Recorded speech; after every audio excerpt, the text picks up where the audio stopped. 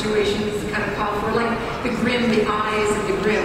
That was kind of new to learn that, oh, that's how the pheasant know that it's a Grimm because of the eyes. Well, we felt we should explain that at some point, and we didn't know ourselves what the answer to that question. Like, what do they see when they see a Grimm? And we wrote the idea that they see this darkness, this kind of an infinite darkness that's scary to the vessel.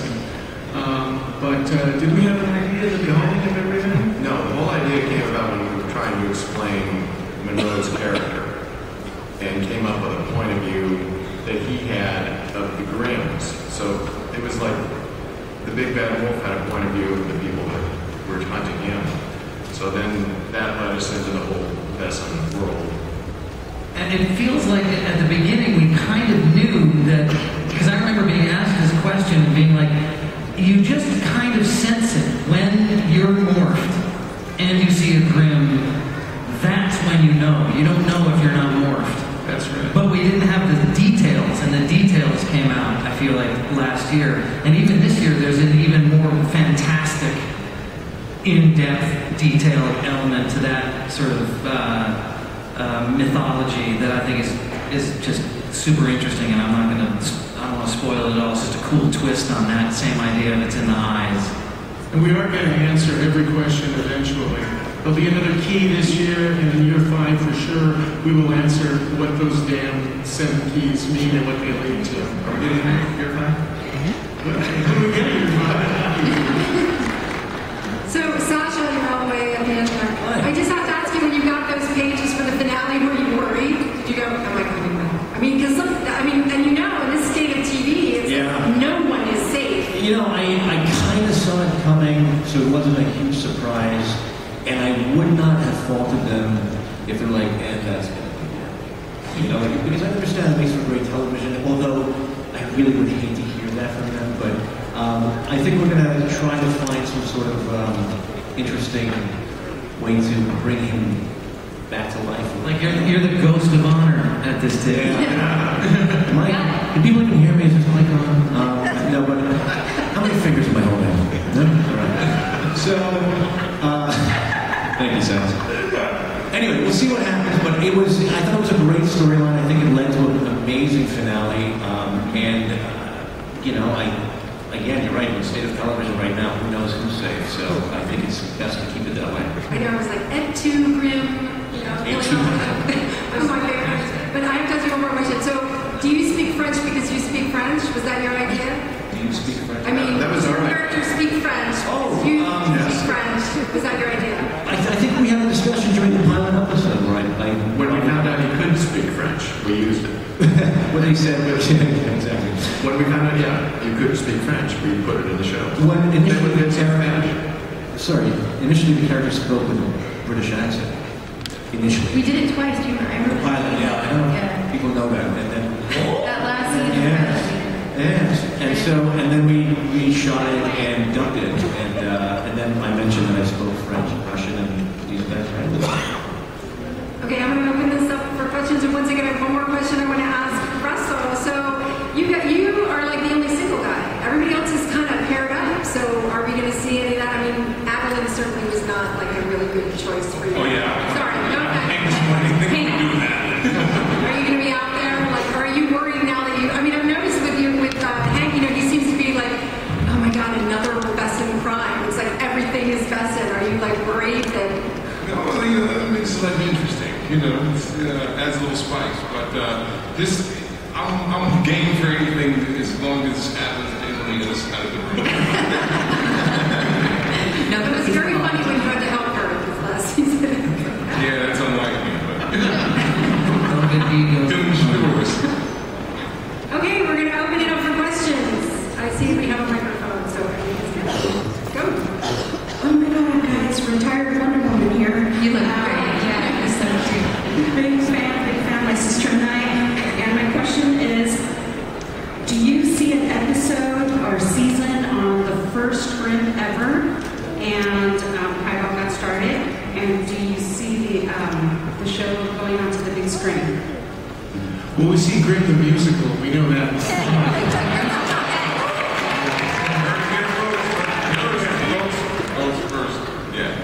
And going back to the first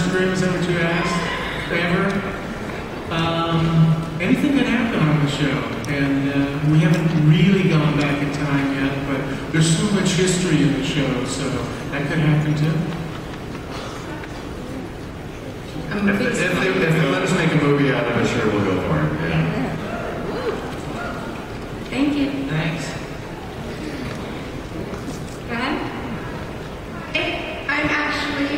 Nice to meet you guys. Hi. The show is amazing. I just want to say that first off. And the writing is phenomenal. And I'm always on my toes, so I love it. That's awesome. My question is actually about if you guys have any Grimm fairy tales that you like, that you want to be featured on one of the episodes, if they haven't already been. Do you have a favorite fairy tale? My favorite fairy tale is a little one called The Donkey and the Sausage Go to Town. And just to have stories how we sold the damn show in the first place, which is, there's 200 Grimm fairy tales, but there's only about 10 or 11 that we actually know, Cinderella, Sleeping Beauty, etc. And we used those long ago. So my favorite is the new one we're going to make now. I'd like to see Snow White and the Seven Dwarfs. That would be fun. Or the 12. That's going to be a copyright nightmare. Yeah. Can we not do that? Not copyright. You want to mess with Disney? Yeah. We'll never get the rights to happen. Yes, you can. Say it. I'm also really excited. Well, my dad is the one who's super excited. He's been trying to get Bert to do Chupacabra for like 4 years.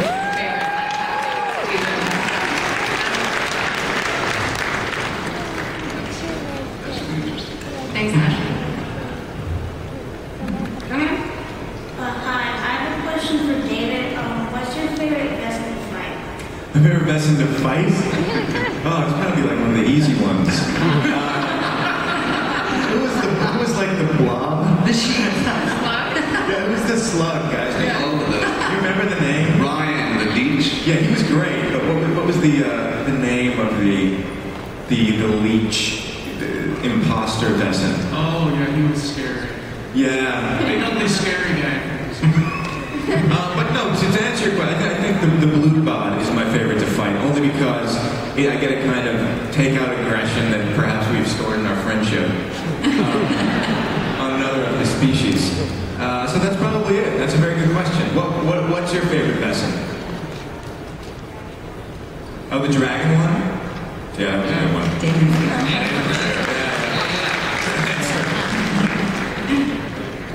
Hi, guys. I was wondering, if you were going to be Vesson in real life, which do you think you would be? Good question. Easy for me. What I am. Wolf. I'd be a Skynet where they're the kind of the hawk-like creatures they're going to see. What about you, Russell? Who would you be? Hank doesn't do this. You know, look at this.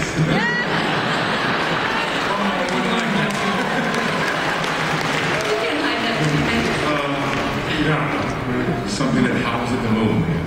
I like the Mobe Dawn, the saber-toothed tiger. That was one of my I favorites. think Satisar got kind of offended. Like, obviously, Right here, right we here. can hear you. Whatever. Hi, my question is for the writers. Every season there seems to be a big challenge in Nick and Juliet's relationship, including this last one where he now slept with Adam, but I didn't know it was Adam. Is the show consciously trying to keep them apart or create other love interests for them? Not really. It's just that's the way it turns out, you know, with the way things are in their lives, and it's gonna get worse. Yeah, they're incredibly unlucky. It's only going to get ugly, I'm afraid. Yeah. It's always darkest before the dawn, though. So. There is no dawn. Oh. See, that's what it is to be the writer. There's no dawn. Oh, God, right. Okay, that's the world. That's the world.